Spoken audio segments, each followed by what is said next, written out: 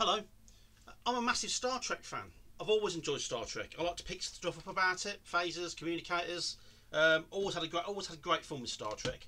I've even got this baby, which my wife got me as a Christmas present. Absolutely beautiful. Look at that, isn't she beautiful?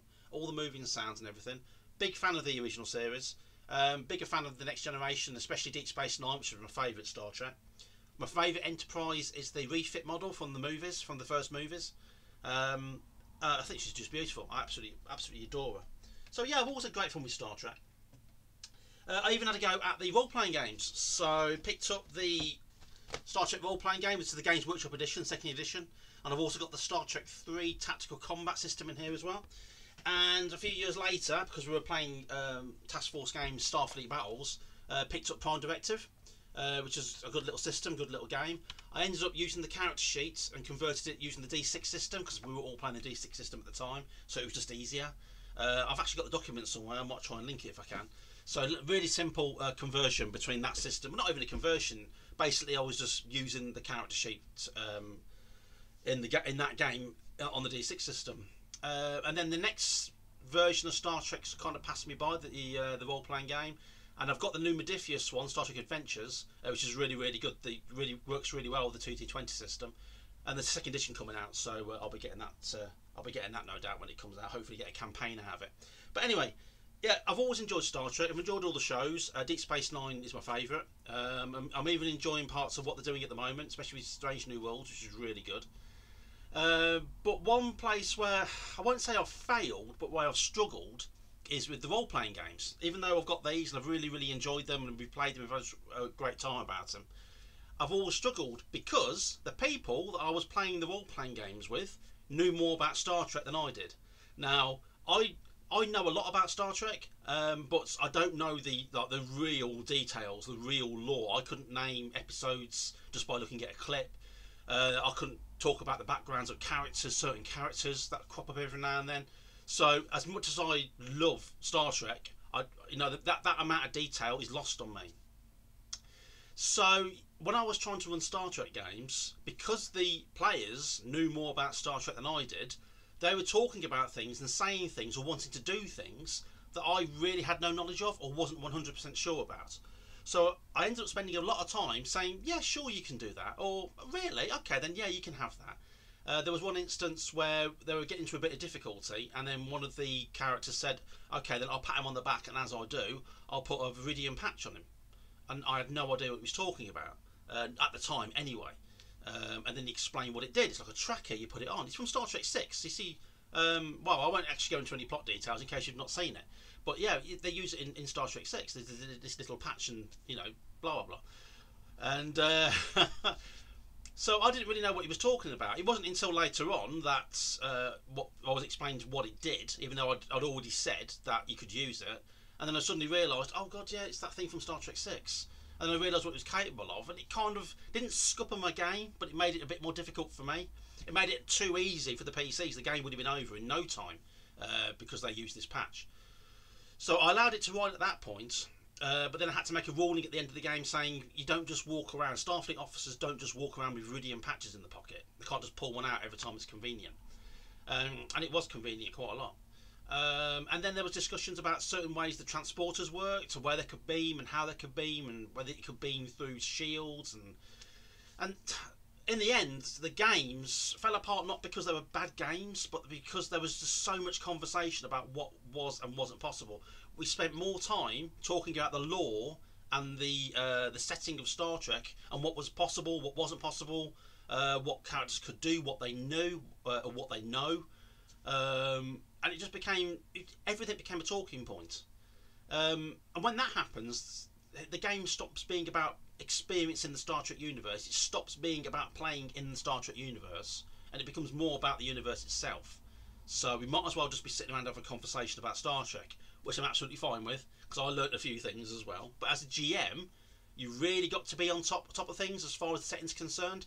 I'm not saying you need to know more than the players, even though that would be an absolute massive benefit, but you need to know just about as much, or you all need to be on the same page as far as the setting's concerned. So what I'm talking about is when you're running a role-playing game, whether it's Star Trek or something else completely, if the players know more than you do, it's going to make your job more difficult as a GM, because what we ended up doing with Star Trek was that I was saying to them, okay then, you told me that, it's going to affect the game somewhat, so I'm going to say no for now, and then at the end of the game we'll discuss it. And you can't do that every single session, because you're going to spend a lot of time saying no to stuff. So they're going to come up with this fantastic idea because of something they saw in episode 7 season 3, and then they're going to say, actually let's try this, this and this, and because I don't remember that season, or I don't remember that aspect of the setting, I'm automatically going to say actually no, because I don't know if you're making it up. You could have just literally spouted 2 minutes of crap and I've fallen for it because you want a bonus on your roll, or you want to automatically succeed, or you want to make your life easier for yourself. I'm not saying that every single player does that, although I have known it to happen. But unfortunately, as GM, you've got to be aware that you could have, they could be fooling you. You could have been fooled into believing that this was happening in that setting, or this was possible, or those particular characters had that ability. So yeah, so I think what I'm trying to say is when you go into a role-playing game, any role-playing setting whatsoever, you need to know what it is that you're doing as the GM. This is why, and we go back to this is why I like rules light games, because then quite a lot of it is based on knowledge and not what's in the book. So, and a lot of stuff can be done on the fly, which suits the game. I love narrative games for that very, very reason. But sometimes, mechanically or even just sort of lore-wise, it can kind of mess with the idea that you've got in your head for the actual game itself. It can either send it off track, or it could make you change course completely because something's happened, or they said something to you about the lore and the setting that you knew nothing about, and it's turned the entire game on its head.